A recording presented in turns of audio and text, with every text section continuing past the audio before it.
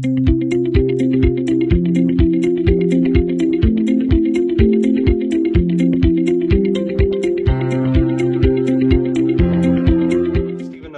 I'm the Executive Director of the Connecticut State Legislature's Nonpartisan Commission on Women, Children, Seniors, Equity, and Opportunity.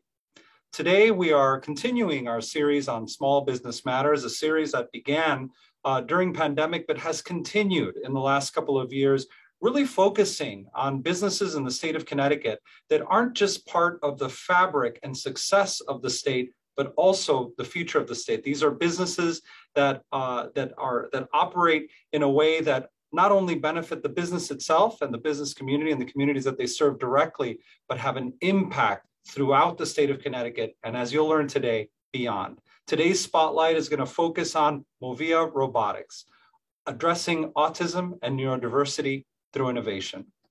A few months ago, we were introduced to MOVIA Robotics, a small company in the state of Connecticut that I will introduce shortly. The powerful element that MOVIA brought together was that it was born in the state of Connecticut out of a need that was not being addressed. Interestingly, innovation meets technology is where MOVIA has taken the state of Connecticut and is slowly taking us in the direction of really being able to address a need that is present not only in the state, but beyond. What's so powerful is that it really does align with so much of the work that we're trying to do in the state to expand opportunity, not only for children, their families, for children who may be neurodiverse, and for all other types of learning opportunities that may be available through what we are calling robot-assisted instruction. So without any further ado, I want to introduce you firstly and foremostly to one of my most recent friends and exciting mentors in this space, and that's Jean-Pierre Bolat. Jean-Pierre, I'd like to welcome you. Tell us a little bit about yourself, Jean-Pierre. Tell us about your company, and then I'm going to have you introduce our other guest for today, Judy Riley. Well, excellent. Thank you so much, Stephen. And thank you for this incredible opportunity. We are very proud to be born and raised here in the state of Connecticut. And I'll talk a little bit about the company later in a few slide presentations I have. You know, I really love how you opened this up. And we are a niche company, and we are looking at a very important niche group of folks, these children that are often left out, and often, especially during the pandemic, there was a lot of challenges. So we were very proud to have sprung into action during the pandemic and really help some of these families. But MOVIA Robotics is a robotics software company. We build software and systems to help children on the autism spectrum and other special needs. And we do this by placing robots, these systems in schools, in the homes, and in clinics. So we're very happy to showcase what we do, to talk about some of our successes, and then have a great discussion on the future of what we do, especially as we move forward into other demographics and other need areas in our society. And segue to that is to introduce Judy Riley, who is the director of the Center of Neurodiversity at the University of Connecticut. And she'll talk more about what her mission is and what her goals are. And it was a real pleasure meeting Julie several months back because there is an intersection between what we do and what the mission of her center and the University of Connecticut is doing. So, hi, everyone. Thank you so much for having me. It's great to be talking about this important topic and what UConn wants to do about it. And I want to share a little bit about that, but also, like JP said, the meeting, the team at MOVIA has been incredibly inspiring. I knew about MOVIA before I actually came to UConn to work with the center. Been following them for years in terms of their innovative approach to bringing educational interventions to students who are on the autism spectrum. So I'm glad to be here. So essentially, I spent the last 15 years in professional private practice, helping families whose children learn differently. And I help them navigate the educational system, but also the wider world for their family and how they are impacted. It's a lot to digest. It's a lot to navigate. And so that was my background in neurodiversity. I spent, like I said, about 15 years doing that. When UConn approached me last year and said, hey, we want to help in this area of neurodiversity, and what they felt was the focus they wanted to have is employment. And so they said, hey, could you help us figure out where we could have the biggest impact and strategically where we need to go? And so I thought this is perfect because these are the same kids I've been working for. These are the same kids that MOVIA is focusing on with all of their interventions, just getting to their young adult age and needing the same, not the same, but the same nature of supports in employment settings as they did in education.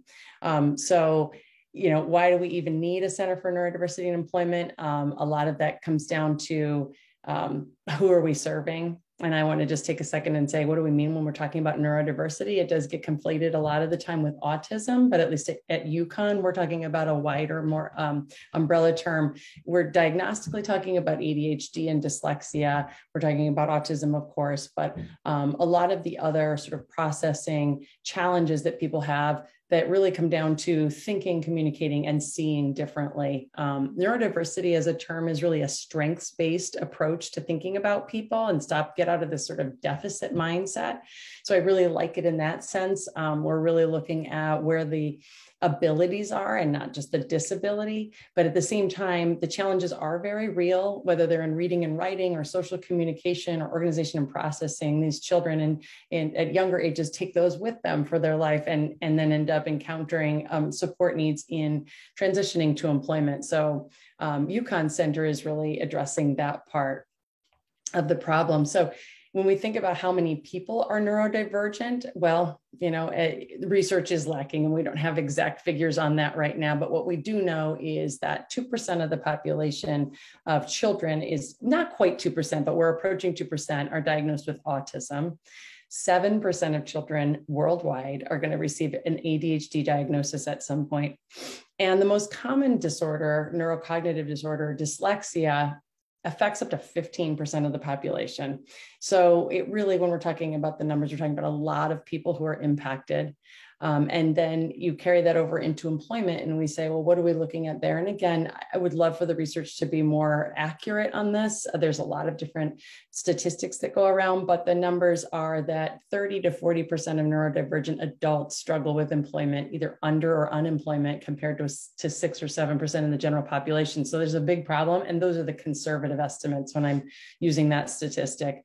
And so we're not always talking about people who don't have intellectual capacity. A lot of times these are smart, capable people who've been to college even, and no employment for them. It's no independence. The loss to the individual is obvious, but it's also the loss to the family, the community, and businesses.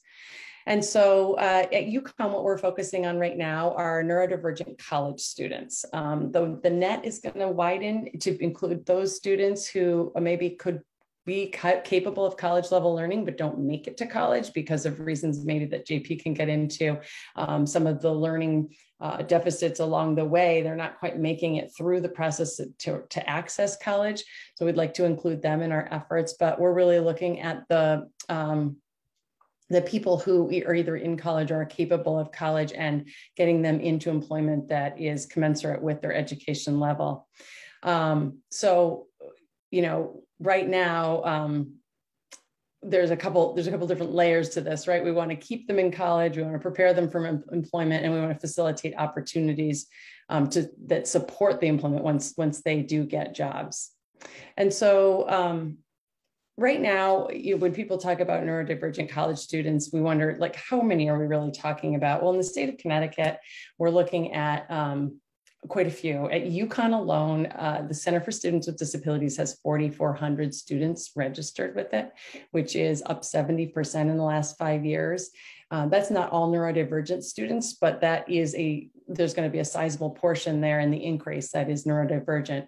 We keep hearing about neurodiversity in the news and media. It seems to be almost like a buzzword. When you talk about employment, you're talking about, you're hearing a little bit about superpowers and unbelievable abilities. And there really are some high ability areas with this population, but there also, just like I said, are real challenges with substantial needs. We need to address that in the employment realm. So the focus is on inclusion and how can we include people and get this into the DEI efforts within organizations, such that diversity of the mind becomes just one more type of diversity in companies. There's a lot of companies in Connecticut that are doing a great job with that, and then others who haven't even begun to consider it. So we met, I'll let JP get into where we're intersecting, but right now at UConn, where we're starting is really thinking about this in terms of the student audience, but as well as the Connecticut employer audience, and addressing the needs on both sides, because there really are needs on both sides. If we're going to make this work, we need to make improvements at all steps of the process, whether it's all the way from the job search and supporting an individual who's looking for a job, and also supporting the companies when they're trying to recruit for neurodivergent talent. A lot of them come to us and they say, hey, we go on campus at UConn and we're not sure how to access people who have this profile, because maybe they're not engaging in the process the way that it's currently set up. So helping employers with that piece, but then also just the onboarding and the training and employing these individuals. What kinds of support programs do they need? So really, we're looking at improvements at all steps of the process. And we have a number of initiatives that we're really excited to get started with. So with that, I just want to turn it over. Thank Go you ahead. so much. I really appreciate the crosswalk that you've really taken us down. Firstly, because I want to give a shout out to our flagship institution, UConn, and just for the remarkable work that you're doing in this space, right? You are not only putting depth and concept to the research, but you're actually having it inure to the benefit of the residents of the state. And that's really wonderful. You know, the numbers really tell a story, and it's a developing story, which is what's so exciting. So thank you for the work that you're doing. I think it's a really good segue to now focus a little bit about this particular solution, this particular approach. Another thing that I appreciated, Judy, is that you're focusing on neurodiverse college students, but they don't come in from a vacuum. They actually come from a system, right?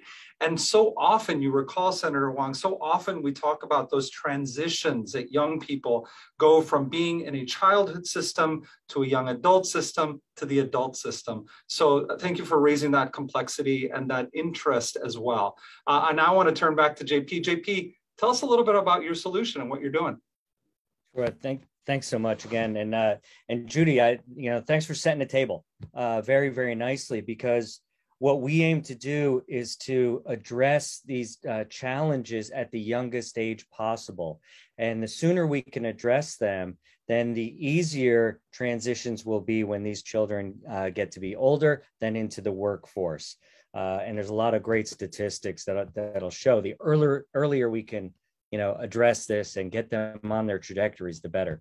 So I've got a little presentation. There's a couple of videos in here and a couple of slides, but nothing very large. And I'd like to start that right now, and then hopefully some more food for thought. Nice. Green. Good job. Nice. Yellow. Well done. My son, Logan, he just turned 3.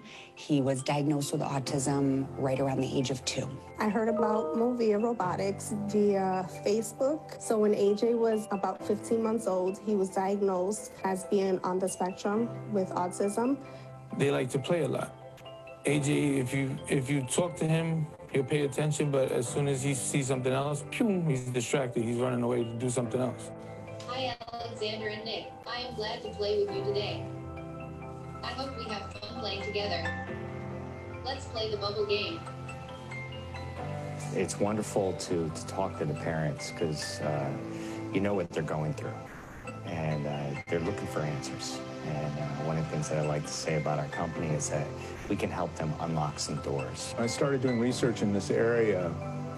I found that researchers in several institutions around the world were finding success in working with kids with autism, and that the kids were very engaged by working with the technology. My role is the leader of the content team. We make the lessons that the robot delivers to children and/or students. My content team consists of people with educational backgrounds, a curriculum writer, as well as a BCBA or board certified behavior analyst. Simon says, touch your neck. I am impressed. He is, for the most part, nonverbal. His eye contact wasn't there. He wasn't interested in connecting or communicating with us. We've really tried to do anything and everything possible to help him along. One of the things is that the name MOVIA really came from the combination of movement and motivation. And so what we're doing is we're building systems and software to help people and robots work together. Why I think they respond well is because of the way the robot delivers it. We can control the volume. We can control the pace that the information is delivered. I had a very particular interest in it since my son was on the autism spectrum. Touch the picture of the student rinsing his toothbrush before he puts it back into the holder. That was really good. I am so proud of you. Yeah, I think that MOVIA and Roby, as we call him at home, has helped him a lot in pushing him in the right direction. We felt that the robot was one of those things that was gonna help him. Every day I see something different that he's doing that he wasn't doing before. When you have a younger child who's nonverbal, you have no clue where their intellect is. You don't. To see him with that robot and matching colors and matching shapes, you're like, oh, he's got intellect and he's going to be okay. It wasn't until I saw that I knew.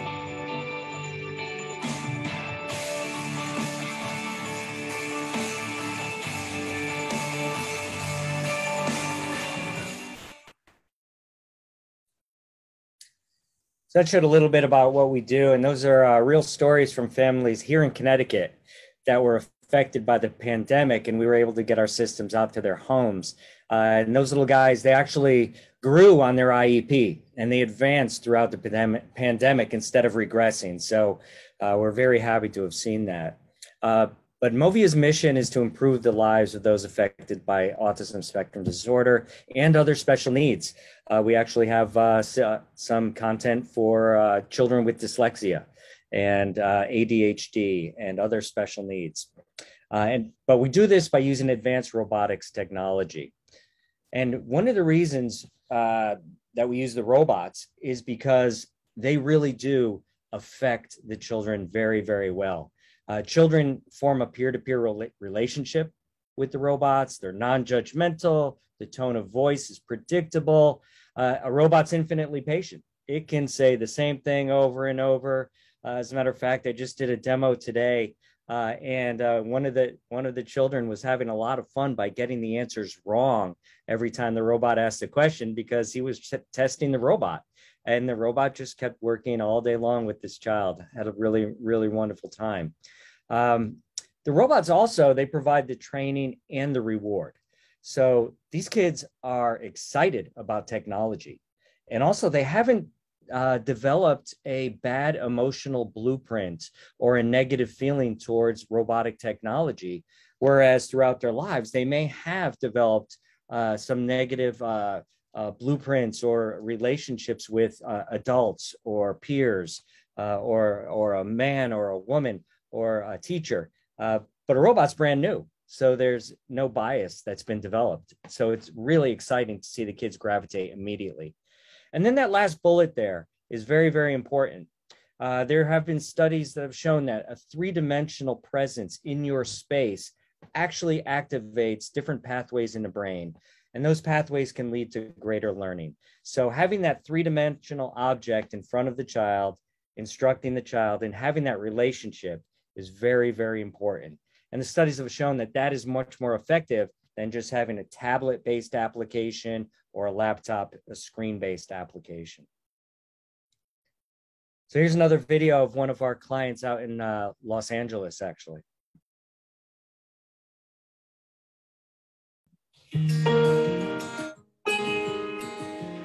My name is Sherry Pettiford, and my son's name is Ethan Pettiford, and he's 15 years old.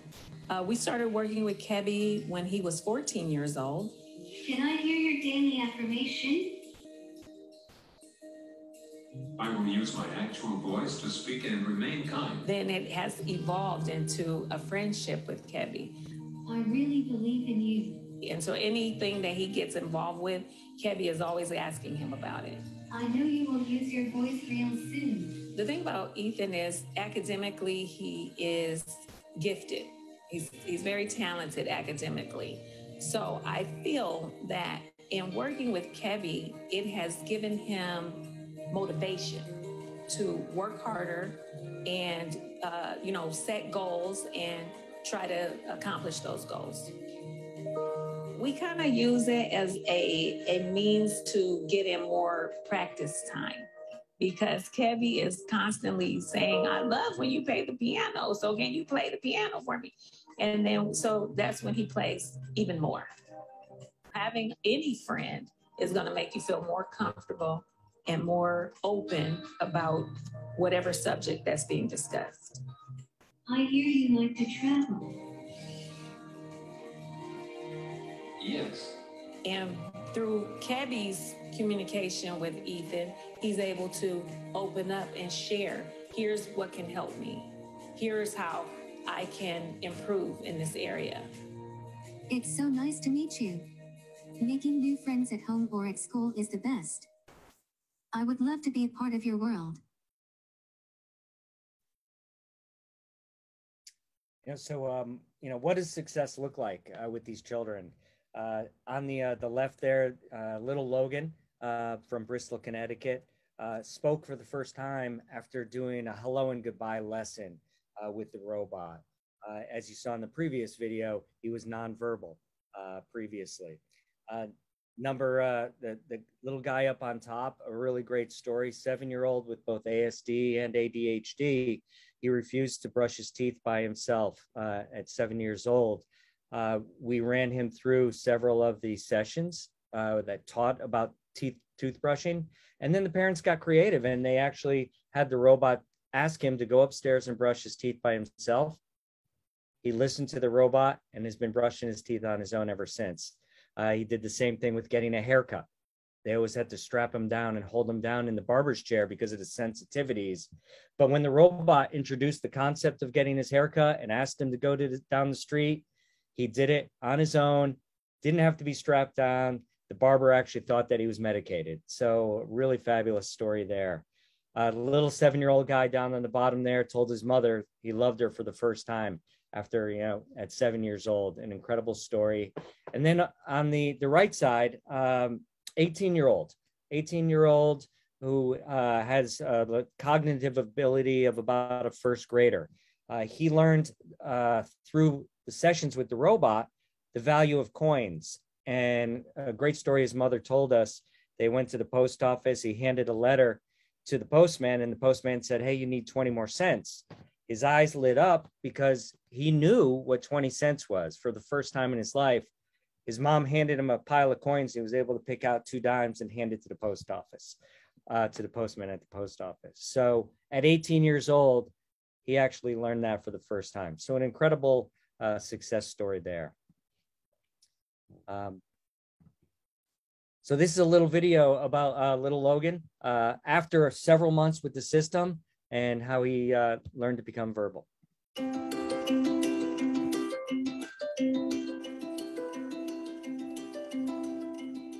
Having MOVIA in our life and in our home has made things easier. Having another system in place, another tool in the toolbox is always nice. For him, it's like he's playing, and that's always good. Way to go. Yes. And blue square. Well done. Oh, yeah. This has really given us a light at the end of the tunnel. When we originally started, he was nonverbal. The first time I ever got Logan to say hello and goodbye was through one of the sessions with the robot. Everywhere we go, Logan's saying hi to people now. He's even saying their names. He's looking at people. He's watching what everyone else is doing. He's interested. It's given me so much hope for his future. And he's just interested in seeing everything now. I recommend it 100%. Okay, and this slide just shows real quickly some of our great partnerships. One of the first schools here in Connecticut, Dr. Menzo's former alma mater, Wallingford Public Schools, Dr. Menzo got a system into one of the schools, and it's been fabulous. And we've now got several more systems into Wallingford schools. We're in Middletown, Bristol, Hartford, several other school systems all around the state right now. So we're very excited to grow this capability in the state. Over there, a couple of things just to note. Penn State University is doing a clinical trial right now, an early clinical trial with our system to collect some clinical data on control group versus non-control group without the robot and with the robot. We're excited to see some of that information come back. We're also in Australia. Curtin University is doing trials in Australia. We're in Southwest Australia in the Perth area. And one of our biggest customers is the Department of Defense. We have over 145 of our systems at DoD schools all over the world. So on the military bases where they have elementary schools, we have our systems there. And we're on the third year of our contract supporting the DoD. And then just finally right here in the center there, we've just been signed on as a vendor with Best Buy. Best Buy has initiated an aging and disabilities category in their healthcare categories, and we have signed on with them to partner with them in their aging and disabilities category to sell our systems both to homes and to schools. And finally, this is the executive management of the team. We are proud to boast that we have 65% women on our workforce. 2 of our employees are actually on the autism spectrum, and we have a couple of Eagle Scouts in there. And that is all for the slides. Thank you very much. Thank you, JP. You know, I just want to reflect a little bit on this because I'll tell you, there were so many touch points throughout your presentation that I think will really resonate with our viewers. One of them spoke for the first time. I mean, how incredibly powerful is that? You know, we started with some of the statistics about neurodiversity, and the numbers may seem small, right? 7% here, 15% there. I actually think they're actually big numbers, but they may seem small to the casual viewer. But remember that every single one of these children is 100% of the life of their family, 100% of their own future and possibility. And to see that light in each of these children is really, really powerful. And I think that that is really the underlying story of what you're doing, about the public-private partnerships that you're engaging in. So I'd like to really understand, if you would, JP and Judy, you know, what's the future of your work together? Before we get into our responsive panel, tell us about the future of your work together. What are some of the possibilities that you're exploring, some of your vision? I know you're just starting out, but what do you think? So Judy and I have talked for quite a bit, and it's literally, it's an open palette. It's a tabula rasa of what we can do. We see our mission at MOVIA as starting when they're young to get them closer to that trajectory. And then there's going to be that handoff area where there's no longer public school support, for example, or state support or insurance support, where these children transition into adulthood. So the better we can approach that and get them trained and ready to live an independent life, and then to transition into the workforce, and then be a valuable member of the workforce, like coming to MOVIA Robotics and giving their perspective as an adult on the autism spectrum helps us better our product for all the kids in that transition. So I think with that, we've talked about how we have that intersection and how we can do handoff and how we can mentor each other in both of those demographics throughout the spectrum and continuum. Judy? Yeah, and I'll just add to that, because we're in similar worlds. It's been great to trade ideas and names and organizations, and oh, have you heard of this? And that's been really helpful to both of us in expanding our worlds. But the piece that JP is talking about in this transition, UConn really, we need to develop content around the teaching for the students and the employers, but really with the students, this is where the overlap is. The experts are, MOVIA understands the learning needs at a very young age. Like I said earlier, the learning needs change in specificity, but the nature stays the same. And so I really see them as experts in sort of the content, and whether we decide that robotics is the way to deliver this content, or maybe there's some other ways to be delivering it. I think that there's a lot of value in MOVIA's, their knowledge around the population that we're going to have to teach at an older age. That's really powerful, Judy. And thank you for saying that, because as JP, as you've taught me, your company is as much about the educational software, right?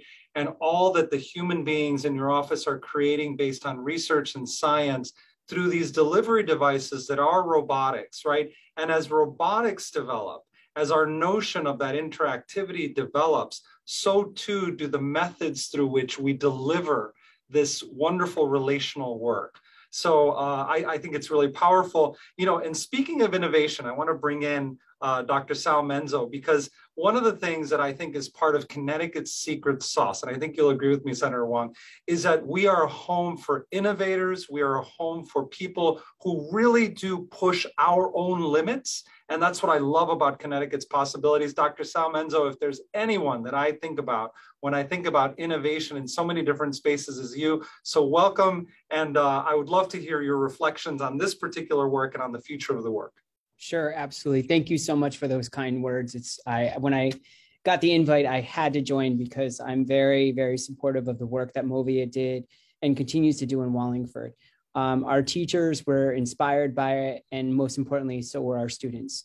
And I think that it really is transformative, because it takes students who have always been in a place of lesser and put them in a place of being greater than, in terms of leveraging a unique piece of technology that they'd respond to. I've witnessed it myself on several occasions. Their families are very, very supportive of this activity as well, in terms of seeing the changes in their students and their children when they go home. And I think the teachers find it very refreshing, because many of the students in our system that were directly working with the system itself and the robots themselves had so many different opportunities for growth using the system. And I think that was really helpful, because they have their traditional and very innovative ways of trying to address students' needs, but to have another tool in the toolbox, another diverse, unique tool that provides another opportunity in an equitable manner to their students, is just something that you could always strive for. And I was very pleased to be approached by JP, who he and I go way back. And I was like, sure, we're definitely on board. And I know our special ed director in Wallingford continues to be very supportive of this opportunity. And I'm excited to hear about your continued work, because now in my new role as superintendent of Goodwin University Magnet Schools with our pre-K through 12 system, and also being the first Think College in the state of Connecticut, which we're launching come January, with students, adult learners coming to university who have disabilities, and being the first site in Connecticut to access this opportunity. There's definitely opportunities for us to partner on behalf of all students. So I was really excited to be part of this, but I cannot thank JP and the team enough for everything they've done for the students of Wallingford. And I look forward to bringing that to the students in Goodwin University Magnet School System, because again, it really did transform what students were able to do and how they also learned. And I think that's the key piece. And there's so many other, and JP and I've talked about this, there's so many other applications for this, especially with our social emotional aspects, which I know is very important to you as well, Steve. The fact that we're coming out of the pandemic, we have students who have social emotional needs at the greatest level we've ever experienced, probably in my career of 28 going on 29 years. So utilizing these robots at different stages of that process, of the developmental process, I really do believe will make a significant difference. So thank you so much for allowing me to be part of this conversation. And I have other ideas that I know that we'll take offline, JP, because I'm in a place where that's very, I'm very fortunate to be in a place that's very innovative and progressive in its nature.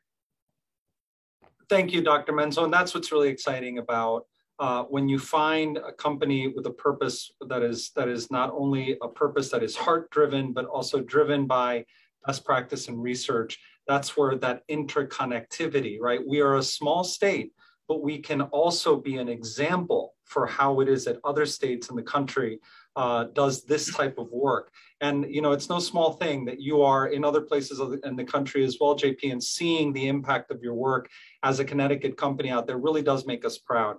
And I'll tell you, one thing that really struck me, because of course, when we met, I had to ask some of those questions, right? What struck me about the technology is that it's a closed loop technology. It's a technology that is controlled by a person, which was remarkable to me. And it was also remarkable to me that even when the child knew that there was a person controlling the technology, that connectivity was still there, that safe layer, right, was still there, which was, to me, really does speak to the beauty and the complexity of the human mind and of human potential.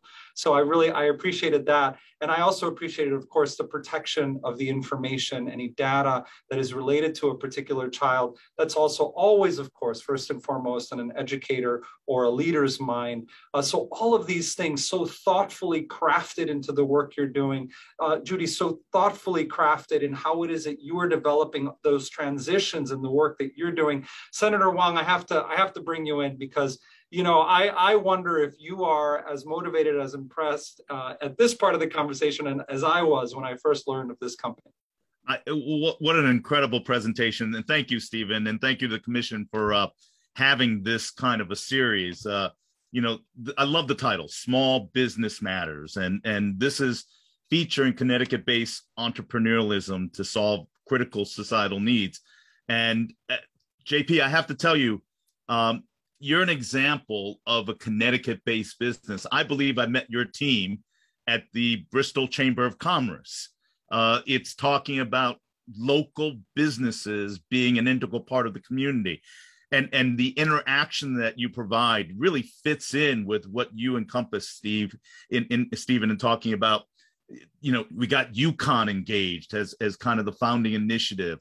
We've got public initiative from a standpoint of DECD and innovations, but then we also have entrepreneurial private sector. So it really is that intersection. But to me, meeting your team, Jean-Pierre, was the fact that this is a local company. A Connecticut-based company is doing some great work. So I think that's one critical element that is featured in the program that you have. But the other one I wanted to acknowledge was so many of our community and legislative leaders who would want to be part of this panel. I want to acknowledge just a couple that I know very fondly. Representative Catherine Abercrombie, who's been just a champion and taught me so much about autism and the wide spectrum of impact. Senator Henry Martin, JP's senator in Bristol. And also I want to acknowledge who wasn't able to join us, who's on the agenda, was DCD Commissioner David Lehman. He has always fostered business innovation, and he understands the hook. He understands that we don't have to follow a standard formula, but truly to meet societal needs, and through a creativity and entrepreneurialism, you make things happen. So for me, I will tell you from a policymaker standpoint, and I'm watching the presentation, even though we're on Zoom, I have to tell you, JP, during your presentation, I'm watching the smile and the engagement of Dr. Menzo, Judy, and I'm watching it because they love this stuff. They live for this stuff and making a difference. And through what I've shared and learned, you know, it's that autism covers such a wide spectrum. You can be high functioning from an Asperger's standpoint or on the non-functioning spectrum. It's such a wide spectrum. And in this day and age of COVID, with hybrid learning and the restrictions in personal contact with instructors, the IED program, the IEP program has suffered tremendously. Our special needs students have been the biggest loss in regards to educational support. I'll say that quite frankly. The struggle of any student has suffered during this pandemic, but the students with special educational needs have really been at a loss. And I'm watching this program, and I will tell you, JP, after meeting your team, I went to your website. I saw these videos that you shared, and everyone should go to your company's site to understand these testimonials. And I think the key is the combination of using technology. And as Stephen said, there's always that human interaction controlling factor, which is important. But what struck me most was, JP, when you talk about the infinite patience and the connectivity. And you're right. I got to tell you, I see your backdrop. Those robots are pretty cute.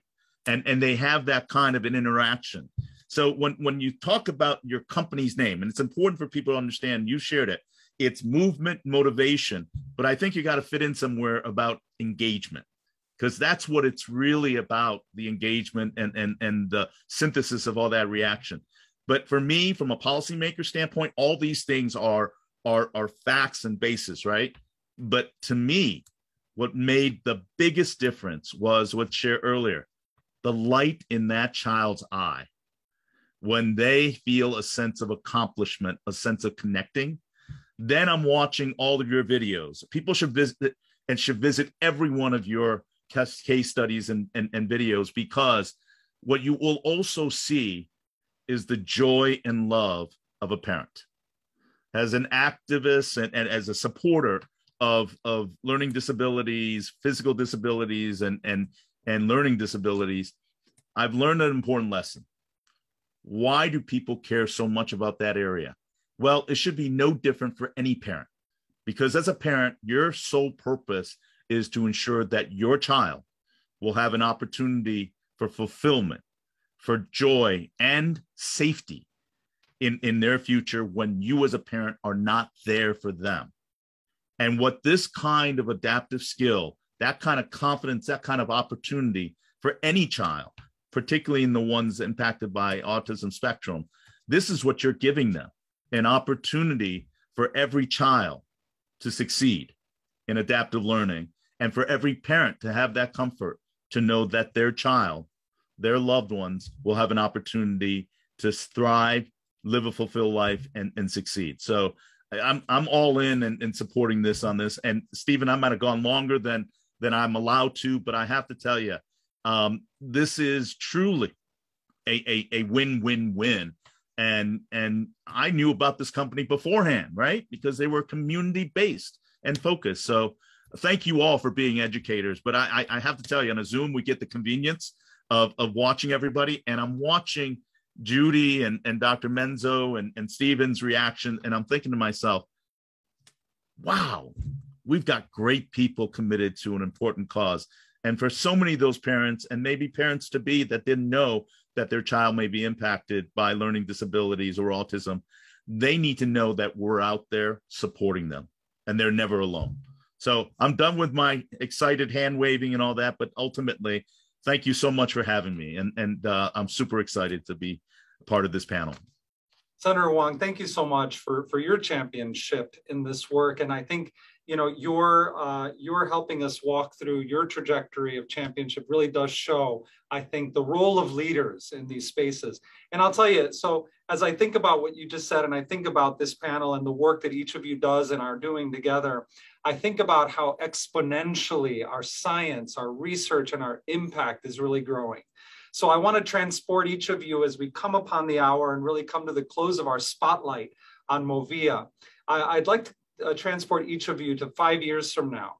And because 5 years from now, the world's going to be very different. I can already feel it, right? The innovations that you are heralding just in this niche alone is really going to revolutionize the space, not only for how we understand and put into practice this research and science that we know, but also how we innovate around it.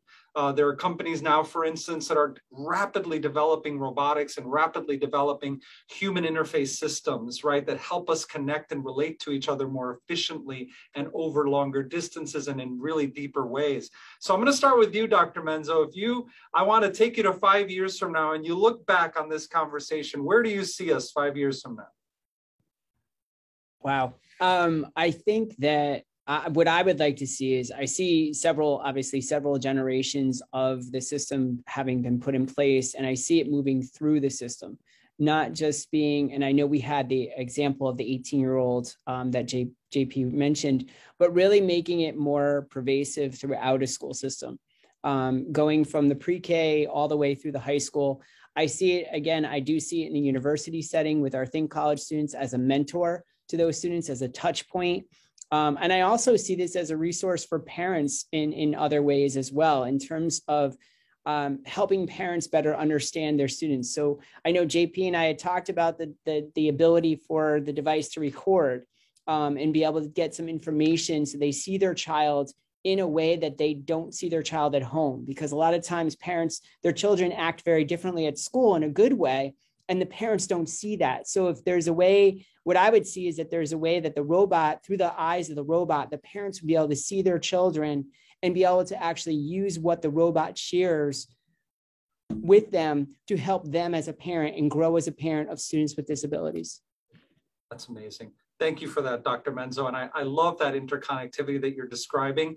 I also love that not only did you, but also Senator Wong, you brought in the family, because you're right. Ultimately, this is a way for the family to enrich in the experience of the child, but also, as we saw in some of the testimonials, to connect more meaningfully with their children. So this is really powerful. Judy, I'd love to ask you the same question. You know, you are beginning, at the beginning of your own journey in this work with UConn. Where do you see your work as it relates to this bigger picture 5 years from now?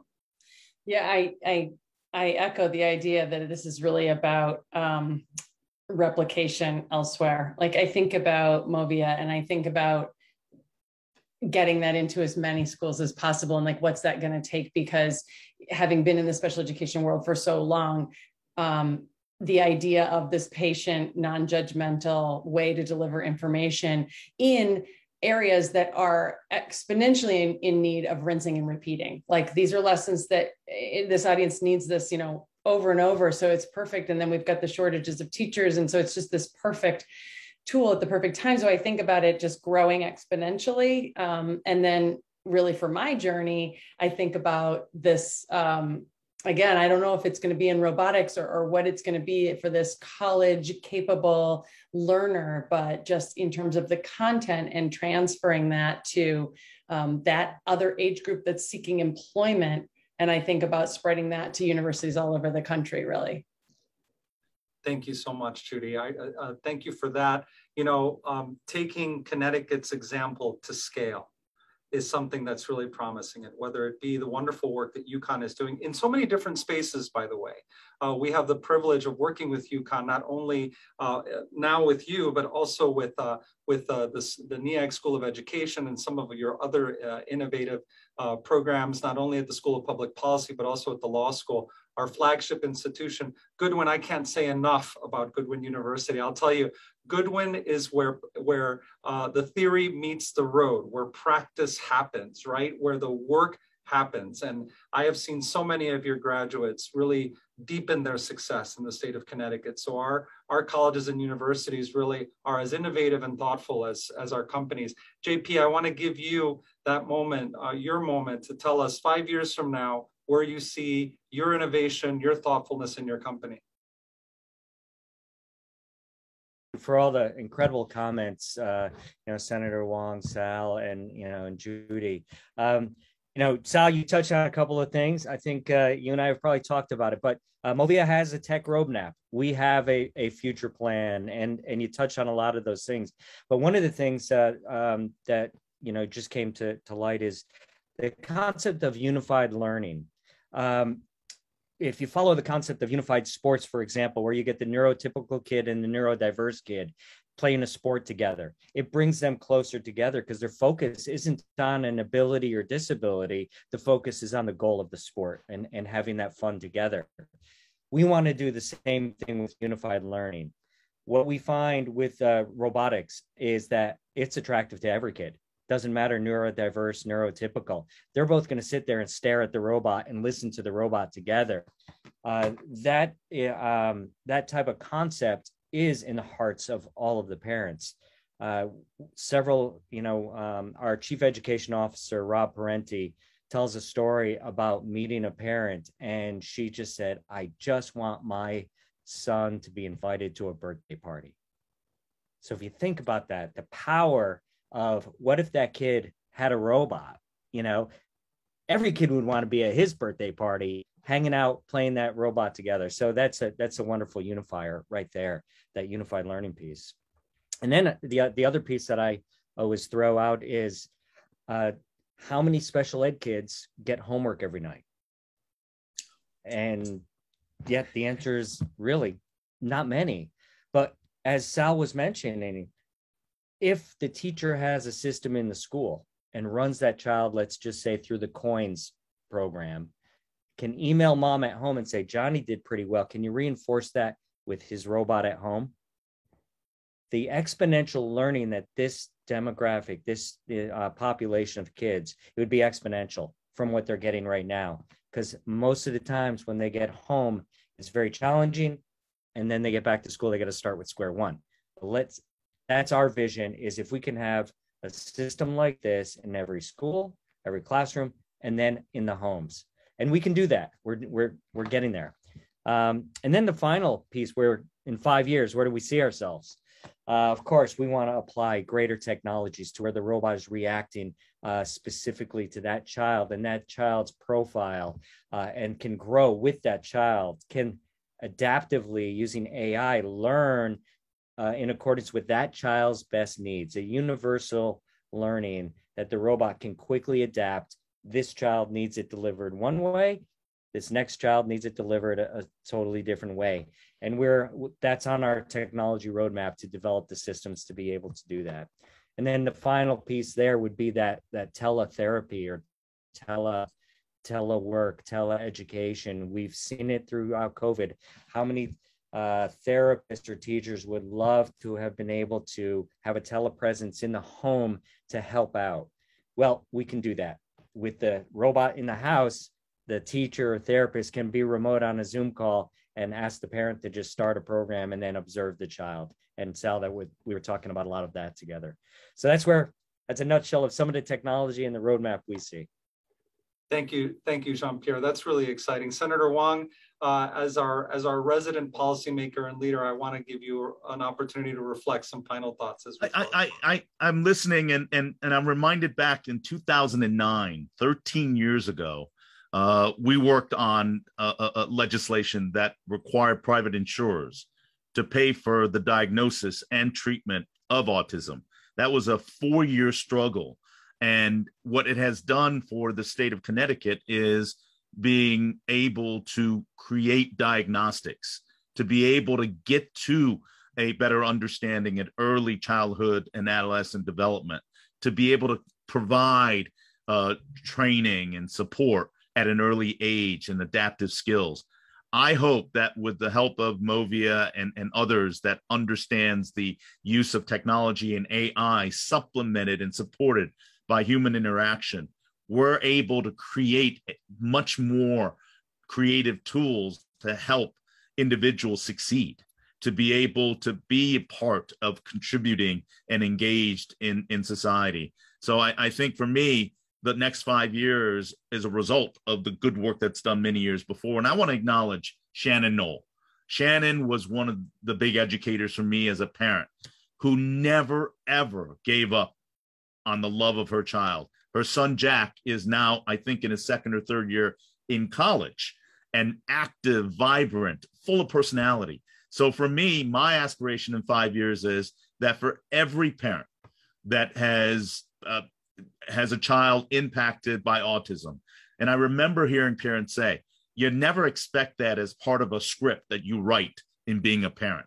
So once you overcome that, what I hope is in 5 years that we give all the tools available for loving parents to ensure that their child is going to be as fulfilled, as engaged, going back to it. But the tools that we have will be better, so that every parent can live in an understanding that their child will be happy and fulfilled. That to me is a noble goal. And JP, what your company does, and Dr. Gifford, those are part of the solution that I'm absolutely happy to support. But I want to thank the champions as well. There's so many. These are parents that never give up. And for the love of their child, they're remarkable heroes to me. Thank you, Senator. Jean-Pierre, Judy, Dr. Menzo, and Senator Wong, I just want to thank each and every one of you for engaging in this thoughtful conversation, not only about a small business that really does matter in the state of Connecticut, but that is doing work that matters for the people of the state. And I'm just so excited that we were able to spotlight your work and all of the potential that's wrapped up in this work. You know, for our viewers, as we're all imagining right now, the perils of technology, the Wild West, right, that some of the platforms in which we operate can be, this really shows how when relational work is at the core of the use of that technology, and when serving a vital need, whether it be niche or a great societal need that we are addressing, when we do that with the purpose of deepening and improving relationships, it's only for the benefit of the people of the state, communities, and society writ large. So with that, I want to thank you again, MOVIA, for the work that you do, JP and your colleagues. Thank you, Judy, for the work of UConn and the work that you're doing. Dr. Menzo, thank you so much for now at Goodwin. We're so grateful that Wallingford gave you to the rest of us so that now you can do statewide work. And Senator Wong for your championship. And everyone, have a good evening.